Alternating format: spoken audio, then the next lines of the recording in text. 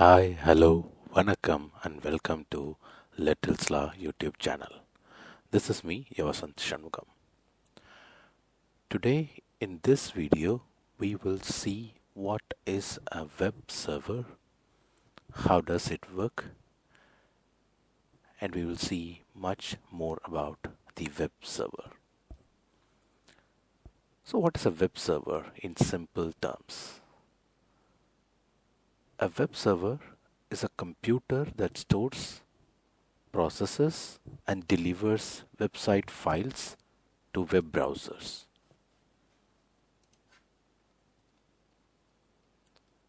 These web servers consist of hardware and software that uses hypertext transfer protocol to respond to web users' requests made via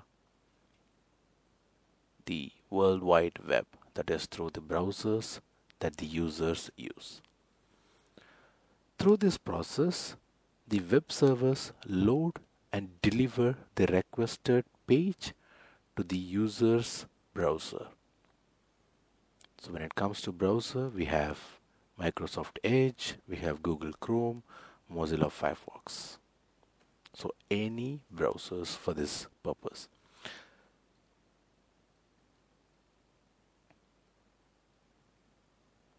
These web servers also use simple mail transfer protocol, which we call as SMTP, and file transfer protocol, which we call as FTP, to process files for email or storage.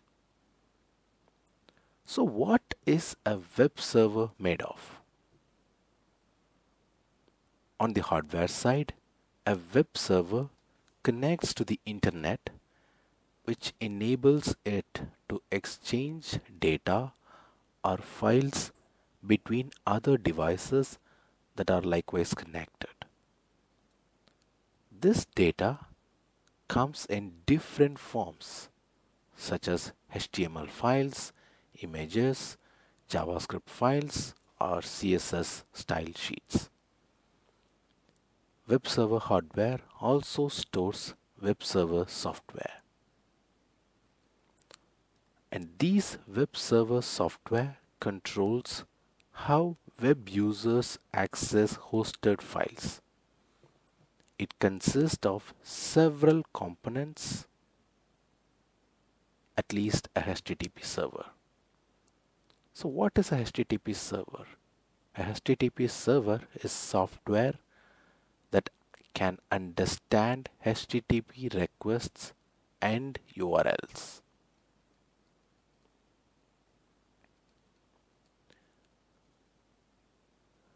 These web servers follow the client-server model. In this structure, one program, which is known as the client, requests a resource or service from another program, which is the server. So the client requests the resource from the server. To process the web client's request, web server follow a few steps. So here we will see that through an example. So as a user, if you want to watch a video in our Little Sla YouTube channel, say for example, so you open your browser and type www.youtube.com to load the website's content, and then once you click enter, the web browser that you use requests access through the internet, and this is called request or a HTTP request. The web browser that you use will now look for the YouTube website IP address, and by translating the URL of the web pages via the DNS, which we call as domain name system, or by searching through your cache, through its cache. And this process locates your nearest web server where the site files are hosted. And as the second step, the YouTube web server receives your HTTP request and process it through its HTTP server. Once its HTTP server accepts the request, it will search for our Little Slaw YouTube channel through server files to obtain the relevant data. After that, as a third step, the web server returns the page or the channel's home page with the videos that you search in YouTube to your web browser in your home, and now you can see the video. However, if the HTTP server fails to find or process the requested files, say for example, if you are searching for a page which is not anymore available, you will receive a response with an error message. And there are the most common error message, something which we get like 404 error. And there is another error which is 403, which will appear if there are any permission issues. So every status code has a separate meaning, and these errors we get from the web server. On the other hand, if the web server fails to receive a timely response from another server which acts as a proxy or a gateway, we get a 504 error. I believe you understand how does this request and response work and what is the part of the web server in this. So let's now see some of the uses of web servers. So these web servers are used for sending and receiving emails, downloading requests for file transfer protocol files, and building and publishing web pages. So there are many web servers that supports server-side scripting, which is used to employ scripts on a web server that customizes the response to the client. And these server-side scripting runs on the server machine and typically has a broad feature set, which includes database access.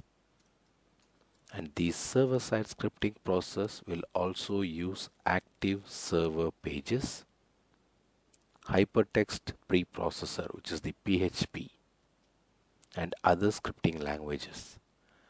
And this process also allows HTML documents to be created dynamically. So when talking about dynamic, we will see what is the difference between the dynamic versus the static web servers. A web server can be used to serve either static or dynamic content. Static refers to the content being shown as is, while dynamic content can be updated and changed. A static web server will consist of a computer and HTTP software. It is considered static because the server will send hosted files to the browser.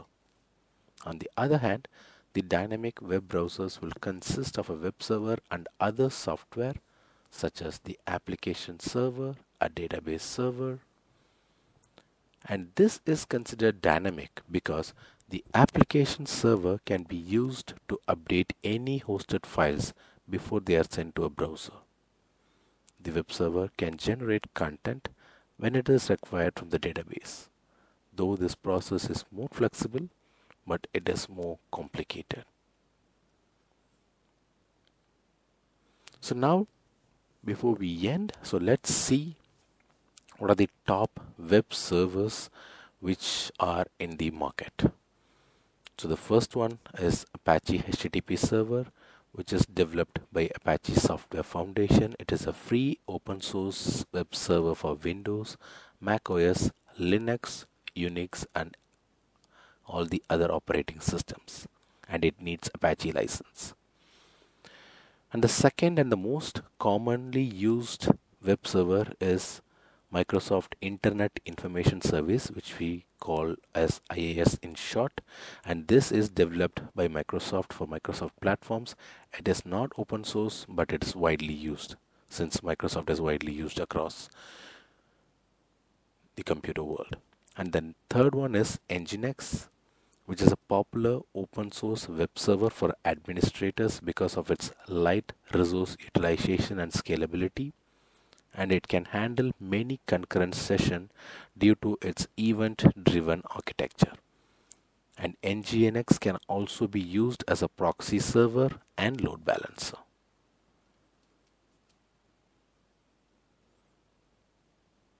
So these are the most common and frequently used and leading web servers that we have in the market. There are many other web servers as well. There are a lot of open source and licensed web servers, but these three are the most commonly used web servers in the market.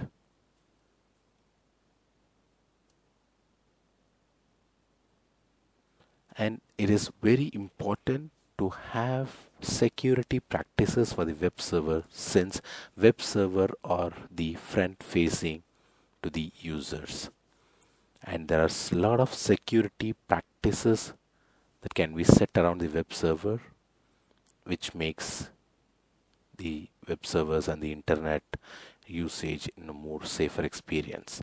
And few examples we have which we follow for security practices, which is something like a reverse proxy, which is designed to hide an internal server and act as an intermediary for traffic originating on an internal server. And the second security practice is access restriction through processes, such as limiting the web host's access to infrastructure machines or using secure socket shell, which is the SSH. And the third practice is keeping the web servers patched and up to date to help ensure the web server is not susceptible to vulnerabilities. And the fourth security practice is network monitoring to make sure there is not any or unauthorized activity that has been happening in the web server. And using a firewall and SSL as firewalls can monitor HTTP traffic while having a secure socket layer, and that can help keep data secure. So with that we come to an end, and I believe this video would have been very useful to you. We will meet in another interesting video in the next session. Until then, it's bye bye from Vasant Shanmugam and Little's Law.